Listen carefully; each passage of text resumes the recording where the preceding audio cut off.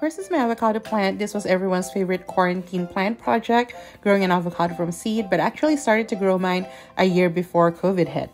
I don't remember cutting off the top like everyone said I should. I just kept pruning leaves. So now it's very tall and skinny, but apparently tall and skinny plants are the trend right now. So this avocado plant is a trendsetter. Next is my pineapple. I didn't grow this from seed. I did grow this from the crown of a store-bought pineapple.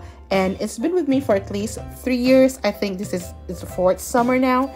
And it still hasn't grown a fruit for me. So I don't know if it ever will. Lastly is my mango plant, which is my pride and joy because I actually had an easier time growing this from seed than I did avocado. And this was one of my many mango plants that I grew from seed, but this is the one that I kept. It kind of grew also tall and skinny like the avocado, but I decided to chop it off because it was just too lanky, and now it has grown so many leaves and it's become bushy again. I love this